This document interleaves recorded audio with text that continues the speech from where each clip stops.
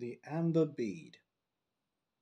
Carter sat by his fire and turned the bead affectionately over with his fingers, enjoying the warm smoothness of its polished surface. He was passionately fond of amber, and this bead, unusually large and of exceptionally fine quality, would make a notable addition to his large and beautiful collection.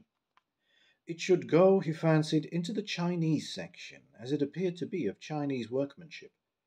Probably it had belonged, long ago, to a mandarin or to a court official of high rank, and had been the gift of some emperor as a reward for meritorious service to the state. Recalling certain grim incidents of Chinese history, Carter chuckled as he speculated about the nature of the services that were so meritorious as to deserve such a handsome and valuable gift. The removal, probably, of somebody too near to the throne. Just as his eyes fell for the first time on a tiny inscription on the bead, Carter fancied that he heard behind his chair a soft rustling of silk.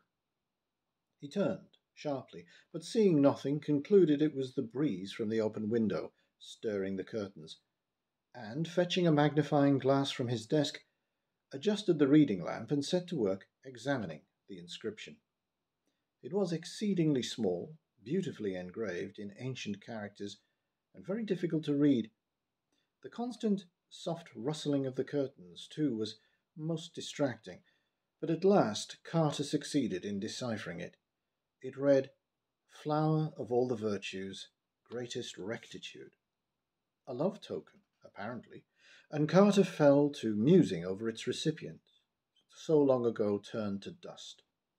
There was a pleasant, faint perfume of amber in the air, and Carter lifted the bead to his face to inhale its fragrance.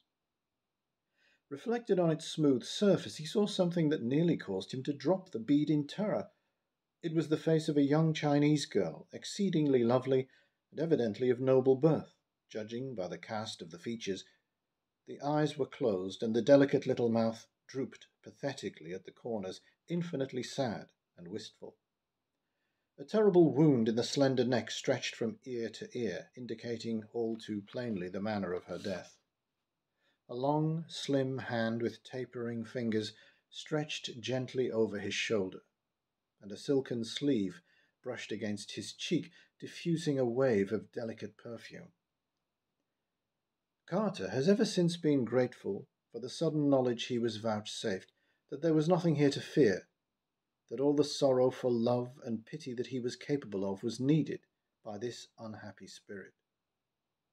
Knowing that if he looked over his shoulder he would see nothing, he kept his gaze fixed on the dead face reflected in the bead, and tried, silently, to communicate his sympathy, deliberately purging his soul of fear. He was rewarded by seeing the sad lips essay a tender little smile, and the slender hand stretch again over his shoulder, as though pleading for something just out of reach. Then he understood, and all fear departed from him. In death, her lover's token had been taken from her, the token that had been the cause of her death.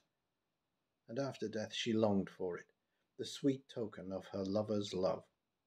Now it could do her no more harm. But how to give it to her?